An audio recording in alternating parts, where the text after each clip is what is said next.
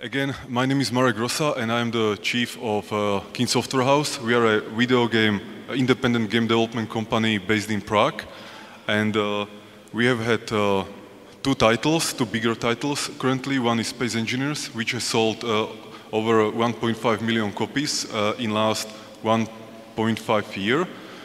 The game is just only 2 years in development, and then there is the second title called Medieval Engineers, which is much younger, only maybe like 5 months in on early access and a couple more months in development, and has sold something like 150,000 copies or something like that.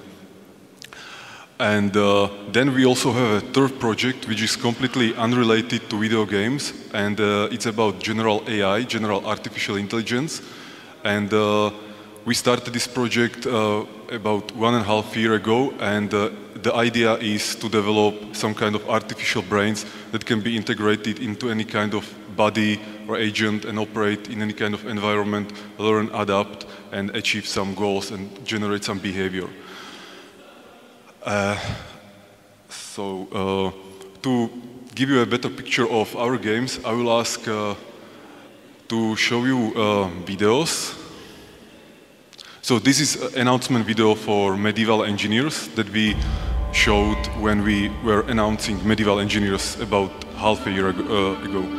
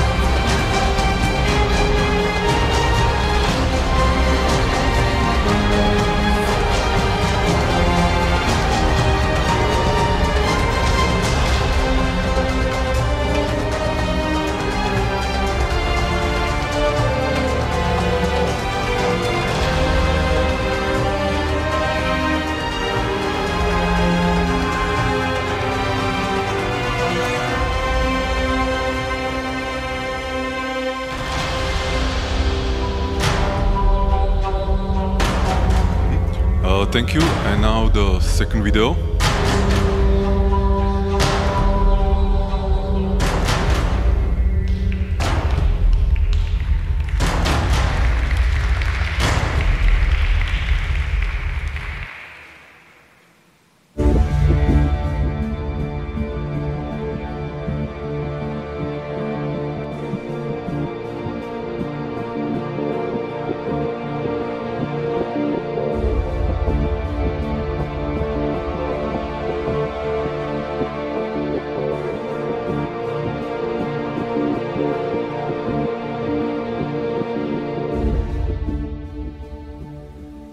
Thank you, and now please the third video.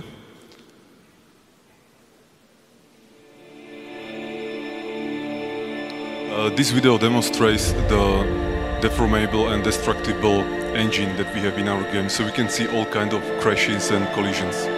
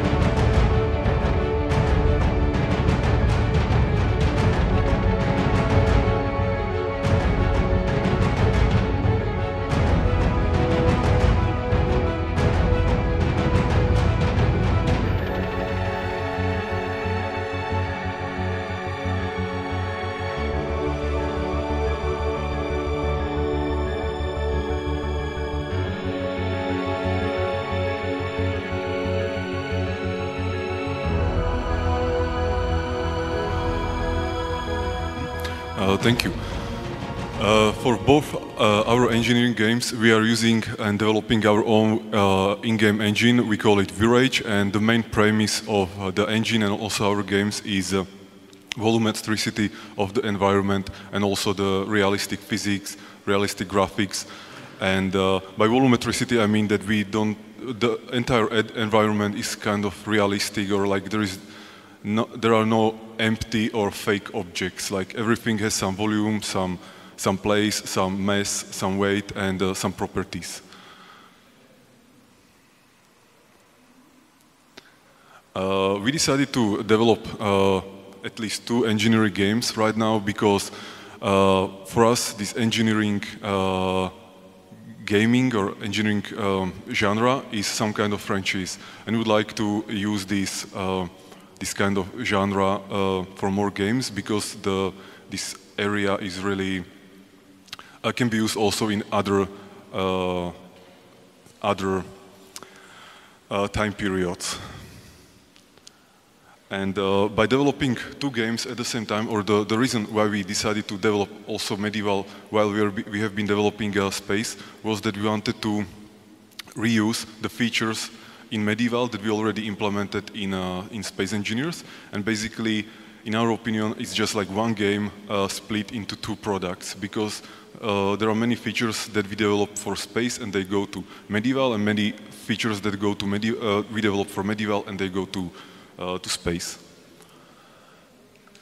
This picture shows just a quick snapshot of sales of space engineers a year ago, and it shows some spikes. There you can see that the bigger, like most of the time there are no spikes, it's just constant sales, and then suddenly when we add some major feature, the sales increases. But actually it was just 2 times if we ignore Steam sales. One was when we added a survival element, and the other was when we added multiplayer. All other weeks, basically, when we are adding new features, it doesn't change the sales. At the beginning of the development of Space Engineers and also Medieval Engineers, we decided that we will be doing only viral marketing. We didn't want to do some paid campaigns or something like that. We tried that, but it didn't really work for our kind of game, so we stay at viral marketing. And our games have a viral marketing like inside, or like it's their nature. And if you think about this, in our games, people build some stuff and they feel tendency or urge to share it with their friends. So they either put it on Steam Workshop or YouTube, or YouTubers do the same thing and they want to show it. And basically this serves as a marketing or gathering of awareness for our game. So we don't need to do the marketing. And we focus only for some kind of public relations, which basically means we are communicating to our community what we are doing, why we are not doing something, when we will do something, and so on. So we are focusing only on viral and public relations, but not paid campaigns. Both games are developed simultaneously, which means that we need to have a development schedule that can sustain this kind of development, this fast development.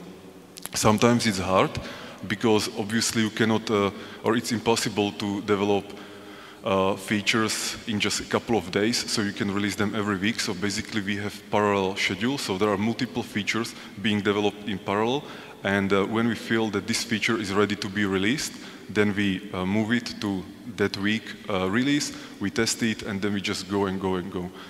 And I mean, sometimes it's challenging. Like for example, right now we really have challenging times internally in the development. But overall, we decided for this path because it's some kind of pressure that's pushing us to develop not just fast, but also prioritize things according to their importance for us, or maybe development dependencies, or what our community wants, or what we want with the game. And we want this public pressure. Because if we are developing both games just by behind closed doors, then there wouldn't be this pressure, and maybe the team would fall in some kind of less pressure development, or like maybe we would start doing features that are not really important, and then the entire speed of the development would decline.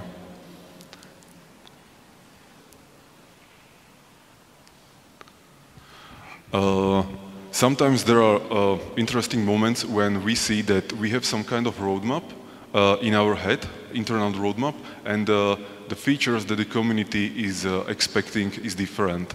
And it's always important to try to explain these differences to the community so they understand why we are not doing the features in a direction or in order they are expecting from us. And at the same time, this kind of pressure is good because sometimes the community has a good idea what is important for them and what should be added. And as I said, like this pressure helps us to stay focused on what's really important and not just things that are nice to have. When we are deciding for features that we want to implement, we usually look on how important that feature is in a short term or long term, how it's requested by the community, if there are no development dependencies. For example, sometimes when you want to develop some feature, it usually makes sense only after you develop 3 other features. So you should start with those 3 features and only then go to the 4th feature. And when we are deciding for, or when we are setting the development plan, we always look on the deadlines. So the idea is that we say like, okay, we are going to develop this and this feature, and we say that we can estimate that we will be able to do it in, for example, 1 month. So we'll say like, okay, let's develop it in 1 month, and then we start by implementing the most important parts of that feature first. And as we go closer and closer to the deadline, we see that, okay, is there still some time left to make this feature perfect or add some more things around it, or if we should start polishing and basically finishing that feature. And the reason for this is that usually it's not possible to estimate time requirement for each feature, each task, or it's like you don't even need to do this because things change, and we usually say that at the beginning or at the end of the task, you are much smarter about the task than as you have been at the beginning of the task. So it doesn't make sense to make this kind of predictions. And since we start with the most important things, then as the deadline is closing, and if we have to choose features or parts of the feature that needs to be dropped, we usually drop the less important features because the more important features are already finished from the beginning of the task. And we also try to look on features that have some kind of high return on investment, but this is not just from finance point of view, it's also from like player point of view. Because sometimes you can have some feature that's really easy for us to add. It can be just a couple of days of work, but it's something that will make many people happy and they will play the game because of that feature. On the other side, sometimes there can be features that will take months and months of work and nobody will care. So this is based on experience, but this is what we are at least trying to do, like start or try to do things that are really important and leave the less important things for the future. So maybe if there is no time, we will never do them, but it's okay because we already did the important things. Some experiences from the business point of view, we see game industry as some kind of lottery, which means that the environment, the business environment is changing, even the environment on Steam is changing. There are things on Steam that change just suddenly, and it can impact your sales, your audience, or the amount of people who will be aware of your game. Sometimes, for example, like what we are seeing is that the number of games released every day, every week on Steam is increasing. So the situation right now is much harder than it was a year ago. And this is our experience, and we are assuming that in a year or 2 or 3, the situation will be even more unpredictable. So we don't know what will be in a year or 2. So for this reason, we usually try to be as fast as possible and not do things like, okay, let's release this game in 2 years, because in our opinion, 2 years is like too much in the future, and we don't know how the situation on a PC market or Steam will look like in 2 years. Like, I have no idea. So for us, it's safer to do things while we can do them, because 2 years is just far in the future. And also another experience from the business is that we prefer like done features more than perfect features. And by this I mean that we try to deliver some feature.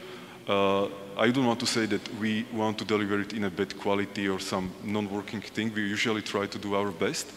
But if somebody has a tendency like, okay, let's make it perfect and more perfect and more perfect, we usually stop this and rather ship it out so we can get feedback from the community. And basically this feedback is more valuable than our internal opinions and ideas and discussions and things like that.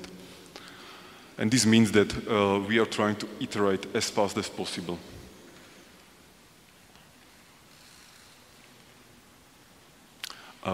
So community is important part, especially since we have a viral game. Community is useful for getting either positive or negative feedback. Positive is good because it boosts the morale. Negative can demoralize people in our team, of course, but it can also serve as some kind of compass that's telling us what is important, what is less important. And it helps us to decide what features we should be focusing on. It doesn't mean that we are doing exactly what people ask us on forums and other places. It only serves as some kind of compass.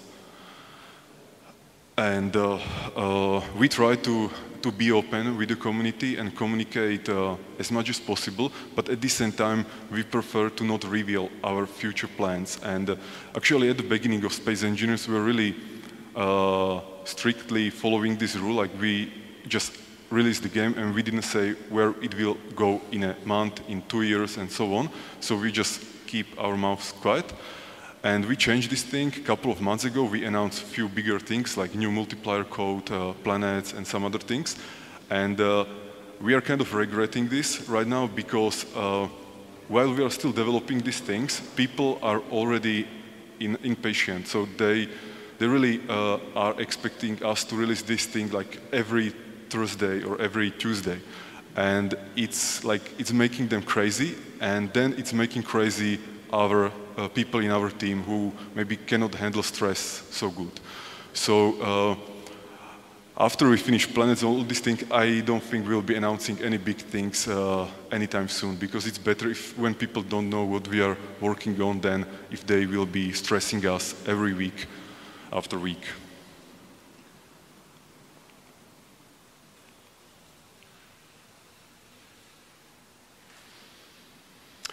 Yeah, the way we hire people for our team, basically what I think is that we have quite high standard for what we expect from our teammates. And for this, when somebody wants to join our team, we test him as much as possible.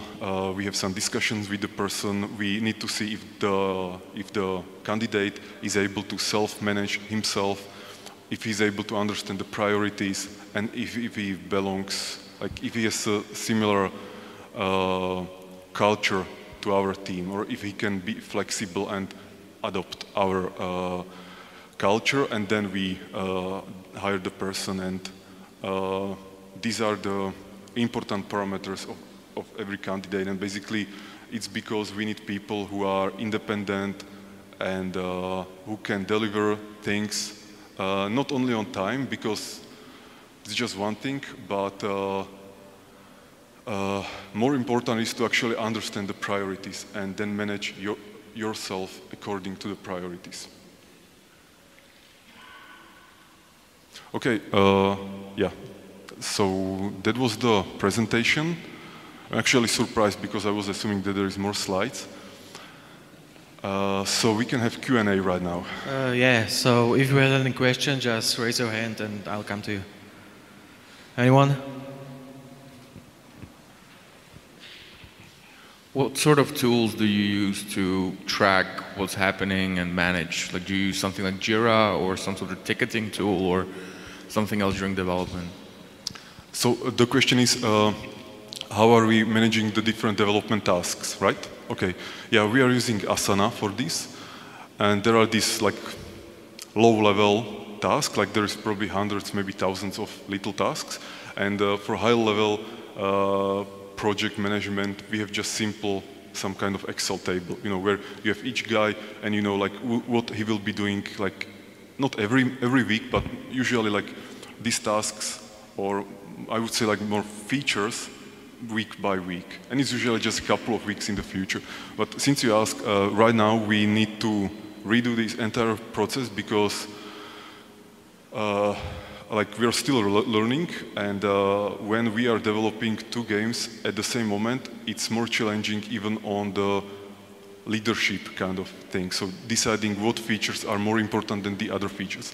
So what we are going to do in next weeks will be that we will merge or put together all features and ideas that we have for our games, like everything that's planned for the next 2 years. We will prioritize all these things and look on the dependencies and basically make a new, like, complete list of roadmap. It will be internal. We don't want to publish this, but we feel like right now it's a good time to have this, because until now we are okay with having just like a couple of months into the future roadmap, And we didn't want to go much further because it just wasn't important. But right now, since the games are kind of going to be finished, we need to have like clear idea how it will look from now till the end. Any other question?